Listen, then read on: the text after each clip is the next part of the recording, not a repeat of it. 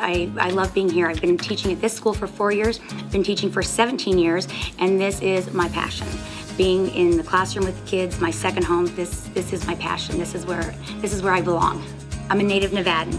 I grew up here all my life. I love being close to Tahoe. I love traveling all around Nevada, and I love everything that Reno has to offer. Before transplant, closer to transplant, I was very sick. Teaching is my life, but I couldn't do half the things I do now. Teaching, you're very active, you're interacting with the kids, moving around, and I couldn't do that. I sat here and asked the kids to come to me because I couldn't interact with them. I was tired. I didn't feel good. I missed a lot of school, and then once I got that call for transplant, it was just like, you know, it's completely life-changing. And now that I feel like this and I can be with my kids, I can be here every day, and the quality of life I have now, there's no comparison. I never knew I was supposed to feel this good.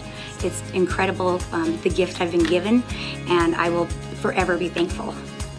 I cried because I didn't think, and then I was speechless.